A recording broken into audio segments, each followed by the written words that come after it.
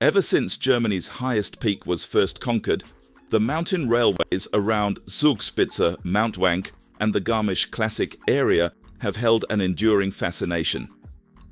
What keeps people hooked is not just the breathtaking views, but the trailblazing feats and world records achieved by the cable car company. Among these remarkable milestones is the construction of the cable car Zugspitze, a crowning achievement that cements Bayerische Zugspitzbahn, Bergbahn, AG's legacy in the rich history of mountain railways.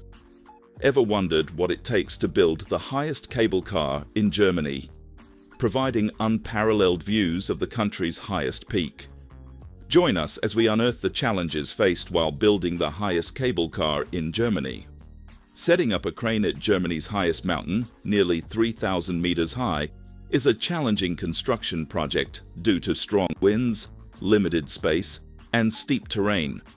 A specialized Swiss company assembles a rotating tower crane transported by a powerful Russian helicopter. The crane components, weighing up to 3.5 tons, are swiftly brought to the peak.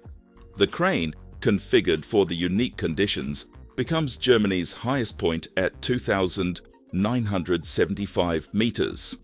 The construction site faces challenges such as a crowded area, changeable weather, and the need to keep the summit open for visitors. The project involves blasting to clear space for suspension cable towers. A material cableway transporting 5 tons per trip supports logistics. The crane, operated remotely, handles the construction materials, including glass, steel girders, and concrete. The construction site, short on storage space, aims to replace the aging Ibz cable car with a mega cableway, setting world records. The new summit station will feature an observation platform and a glass-walled building. The site manager coordinates efforts amidst a tight schedule, multiple working companies, and the influx of tourists. The project is ambitious, requiring over 1,000 tons of steel and 1,500 cubic meters of concrete. The transportation history of Zugspitze spans nearly a century, starting with the opening of the first cogwheel railway in 1929. In 1962, a milestone in technology was reached with the construction of the cable car up the Zugspitze, boasting world record aerial lift pylons. Over its operational years, it served more than 21 million visitors, but couldn't meet the mountain's popularity. The end of this era marked the planned opening of the new cableway, leading to the retirement of the old aerial tramway after 54 years. Its dismantling began, including the removal of pylons required for the construction of the successor. At the summit, the defunct cable car structure made way for the larger summit station, necessitating the removal of old entryways and roof coverings amidst challenging weather conditions. Meanwhile, in the valley, demolition equipment operated to clear space for the new construction. The delivery of special Swiss-made suspension cables marked a milestone, each weighing 153 tons and requiring careful logistics for transportation. These cables, along with the track ropes, are essential components for the new cable car's assembly. Construction activities also included the erection of a new pylon tower, standing at 127 meters, setting a world record as the highest aerial tramway tower of its kind. With over 9,000 screws and 1,100 individual parts, it required meticulous assembly by a team of specialists. Once completed, the cable cars will traverse a 3.2-kilometer distance, passing under the towering pylon at nearly 40 kilometers per hour, showcasing the engineering marvel achieved at Germany's highest peak. The construction of the aerial tramway at Zugspitze involves intricate maneuvers and precise coordination. The 22-ton saddle, crucial for holding the track ropes and haul rope, is hoisted into position using a winch and pulley system due to the limitations of the construction crane. This delicate operation requires meticulous attention to ensure the saddle is carefully guided into place, showcasing the crew's strength, skill, and clear-headedness.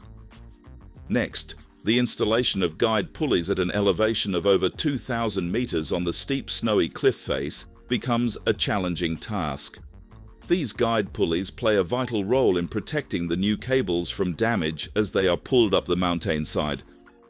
The crew navigates the precarious terrain cautiously, ensuring the guide pulleys' successful placement. The process continues with the delivery of the first track rope to the summit, a daunting task requiring the use of the old tramway cable to pull the new cable up the mountainside. The meticulous joining of the cables and the application of the casting compound ensures the cable's resilience against extreme forces. As the linear pulley hauls the track rope up the mountainside, it operates in parallel, continuously pulling the rope to its destination. Despite the challenging conditions and tight quarters, the crew meticulously maneuvers the pulley system, ensuring the safe and steady ascent of the rope. Finally, the heavy track rope reaches the summit station, marking a significant milestone in the construction process. With clear communication and precise coordination, the crew successfully navigates the complexities of the tramway construction, demonstrating their mastery of the craft. After pulling up the track rope, the crew prepares to cut off the bushing used for pulling it up, ensuring proper welding to prevent the smaller cables from shifting. Inside the track rope, a fiber optic cable will transmit computer data in the future. Welding the end of the track rope and attaching an eyelet for winding it up efficiently are essential steps. The track rope is wound onto a spool with 300 meters wound into position and an additional 100 meters reserved for securing it. The crew must keep 200 meters in reserve for future adjustments every 12 years, limiting them to winding only 100 meters per day. As part of the tower retirement process, an 85-meter tower of the old aerial tramway is dismantled using blowtorches and targeted blasts, with precautions taken to ensure its safe removal. Mounting rope supports to the new track, rope is essential to prevent oscillation and ensure smooth operation, requiring the crew to travel to the summit to fasten them at varying intervals along the 4.5-kilometer route. The cable winches in the valley assist in pulling the auxiliary gondola to the summit, with each rope support fastened to the track rope in 4 places, creating a V shape with a pulley in the center. Guideways automatically bring the rope back to the center of the pulley to prevent shifting caused by wind. The crew faces time pressure due to impending bad weather, but manages to complete the installation of rope supports in a day. The 2 running gears arrive in the valley, each equipped with 24 wheels to drive on the track ropes. They are carefully mounted to ensure the track rope isn't damaged, overseen by Chief Assembly Technician Harry Reich. 3 weeks later, amid pouring rain, the first cabin is ready to mount. The crew positions the cabin beneath the track rope, removes the auxiliary gondola and its running gear, and maneuvers the new running gear into position using 4 hydraulic jacks and hand pumps. With precision and concentration, they lift the cabin onto the running gear, ensuring it's perfect down to the last millimeter. This delicate operation requires meticulous attention to detail and teamwork to ensure a safe and secure installation. With the cabin in position, the crew begins mounting the bolts, a process that takes longer than expected due to cleaning, applying grease, and challenging rainy conditions. Removing the attached straps proves difficult due to a stubborn knot. Despite the rain causing delays, the cabin is finally secured and attention shifts back to the station.